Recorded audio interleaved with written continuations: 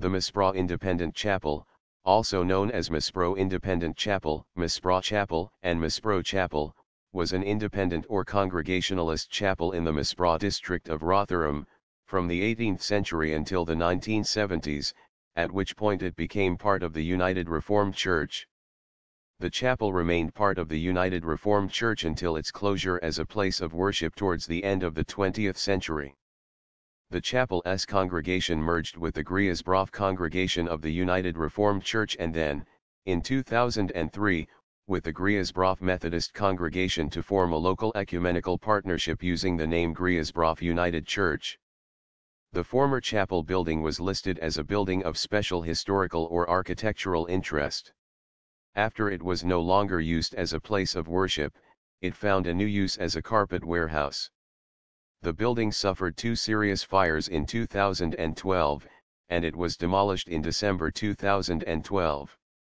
The chapel was closely associated with the Walker family, who were leading industrialists in Rotherham. The Walker Mausoleum stands in the chapel's burial ground, and the mausoleum is itself a listed building. The chapel was also closely associated with the Rotherham Independent Academy, a training school for ministers, founded in 1795. Later in the 19th century, the academy moved from Masbrough to new premises built in collegiate Gothic style on Moorgate Road, Rotherham. In 1795, Dr. Edward Williams took the pastorate at the chapel and also became the first theological tutor at the then newly formed Rotherham Independent Academy, which was built nearby. Williams had been one of those involved in the formation in 1794 of the Missionary Society that was later named London Missionary Society. Williams preached the charge to the first missionaries sent out by the society. During the Depression of the 1920s and 30s, the congregation organized the construction of a bowling green on land near the chapel by unemployed men, for their recreational enjoyment, and classes in boot repair and other things were held to help them through the Depression.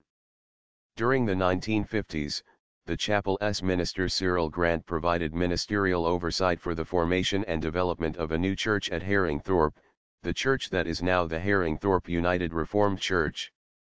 This work first started in hired rooms at the Herringthorpe Junior School, later moving to its own purpose-built premises on Wickersley Road, adjacent to the Stag Inn.